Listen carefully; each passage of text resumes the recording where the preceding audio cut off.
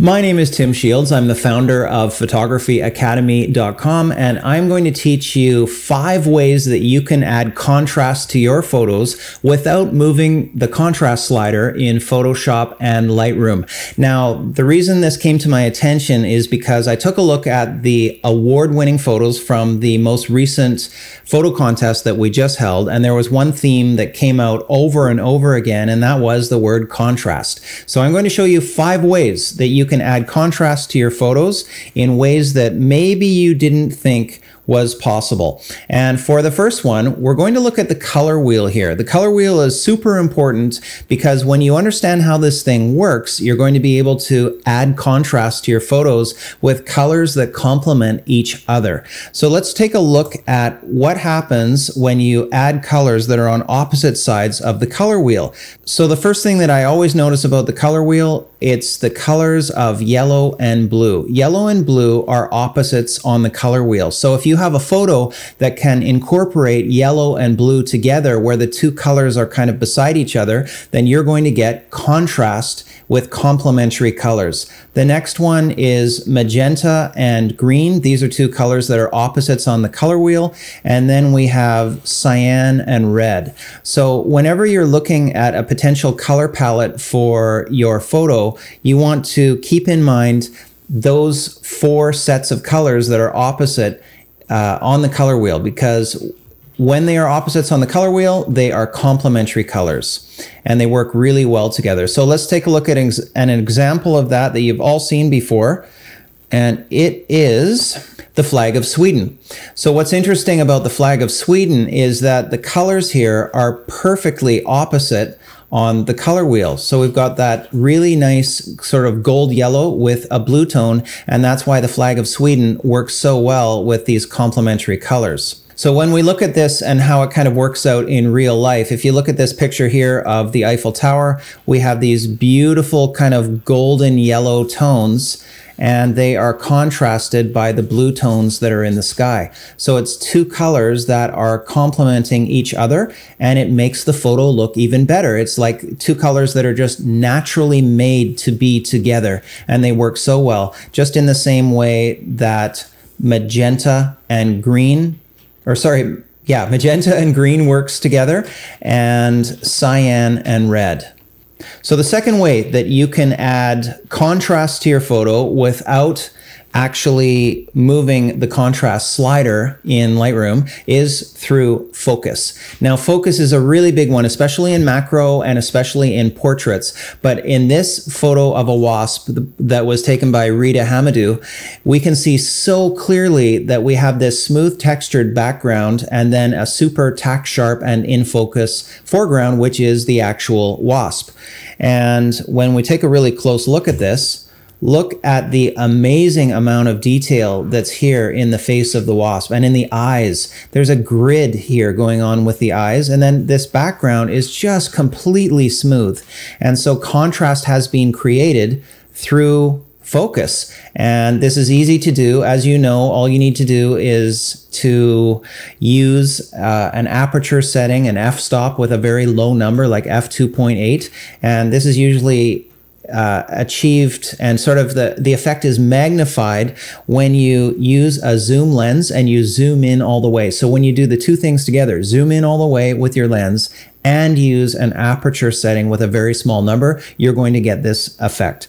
So looking at a second photo, this one is a butterfly, and it's the exact same effect where we have a butterfly and a flower that's in nice focus, it's sharp, and then we have a background that's smooth, and that is what creates contrast within the photo. So the next way that we can create contrast, the third way, is through lights and darks, like shadows and bright areas within the same photo. And this is such a great example of it. If you take a look at the sky in this photo, the sky is just super bright, and the reflection, the foreground is also very bright. But now look at the individual camel. There is no detail there whatsoever. It's just silhouette. You can't see anything. Same with the reflection, just silhouette. So you've got shadows and you've got brights, and both of them together creates contrast within the photo, and the eye is drawn to contrast, just like the eye is actually drawn to movement. Well, in the same way that the eye is drawn to movement, the eye is drawn to contrast in the amount of lights and darks. So let's take a look at a second photo. And I should say this is an award-winning photo by Philip O'Leary. He submitted this in our Hope for the Future photo contest. Great photo. And here's another one, Jill Lancaster. She won the Best Wildlife Photo Award for this. And once again, we've got lights and darks. We have such a dark background, and we've got such a light color tones in the two birds, and that pulls in our eye. The eye is attracted to the brightest parts of the photo, and when the brightest part of the photo is contrasted with a really dark part of the photo, you get contrast, and it makes the photo pop. It just makes it absolutely come alive. So the fourth way that you can add contrast to your photo is through changes in color temperature. Now you look at this award-winning photo by Dmitry Pazakov, and we can see that he has put in a colder color temperature down at the bottom of the photo. We have a slightly colder color temperature right here in the middle of the photo, whereas this part is warmer color temperatures. So because we have warm and then we have cooler, we have warm and cooler, it creates contrast within the photo, even though the colors are almost the same, and the eye is drawn to those changes in color temperature, and it looks good and it makes the photo pop. And we have one more, and this one is from Henry Tom, and this is a photo of Vancouver. And once again, we have really cold color tones in the sky. This whole sky here, very, very cold. And then the city lights are very warm. We have all those yellows and kind of the golds, and it just looks fantastic. And the reason that we like the photo is because of that contrast that's created just in the different temperatures. Also, look at the reflections on the water. And these are very warm reflections on the water, contrasted by the cold color tones in the sky. And one other example is this photo of the Rocky Mountains. We have cold color tones in the sky with these blues, and then look at the warm color tones in the rock. So we've got kind of a golden yellow and then the blue. And we have two things going on here. We have changes in color temperature, and we also have changes in the color wheel. We've got the blue and then the yellow, both contrasting, and creating contrast creates pop, pulls the eye in and makes you say, hey, wow, that looks really good. So the fifth way that you can create additional contrast within your photo is through changes in texture. Now this works when you have some areas of the photo that have a very rough textured surface, a textured look, and then other areas of the photo that are very smooth with no texture whatsoever, and that creates more contrast in the photo. So if you look at the skin on these hummingbirds, it's very textured, the wings are very textured. Look at how textured this is, and then the background, completely smooth and non-textured. Same thing with the leaf on the plant, very textured, and then a smooth background. So that creates contrast. Now this is also an award-winning photo by Cindy Jones. Excellent work on this one.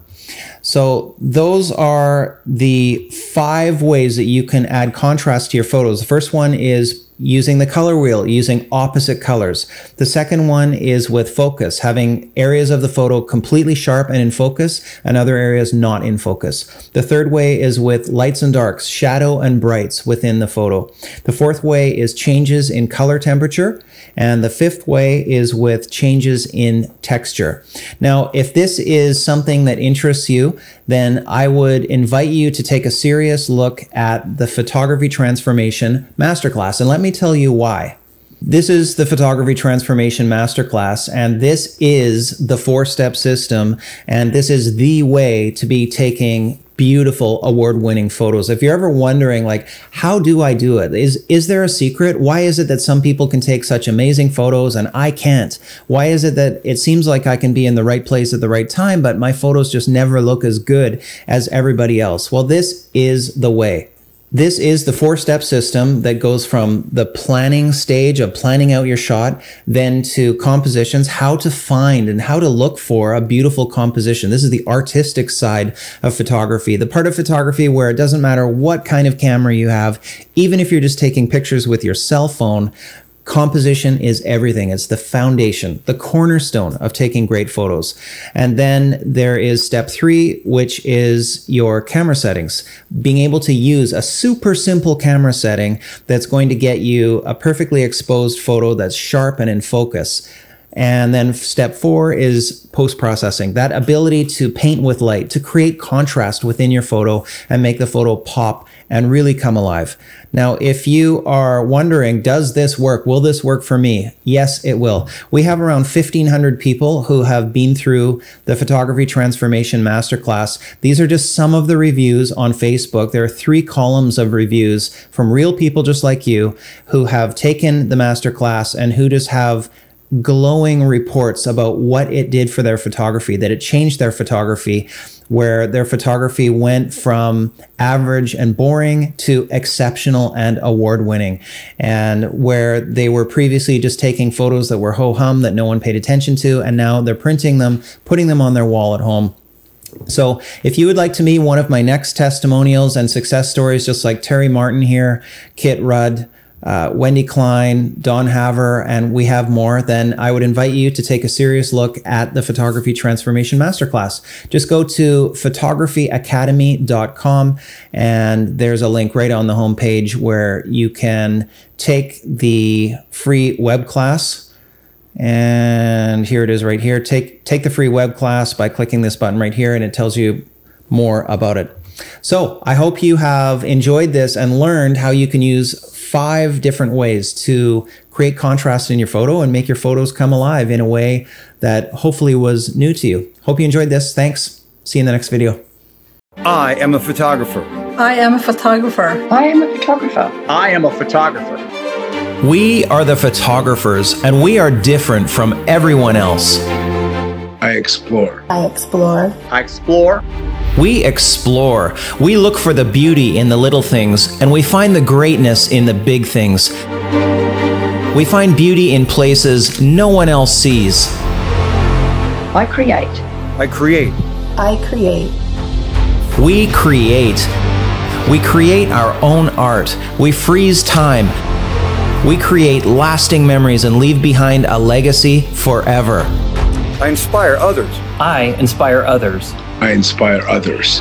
We inspire, and through creating, we inspire others and move them through the emotion in our photos. I am a photographer. I am a photographer. I am a photographer. I am a photographer. I am a photographer. I am a photographer. We are the photographers, and we are lifelong learners. We never stop moving forward. Join me, and together, let's explore, create, and inspire. Click the button and take the free web class to learn more.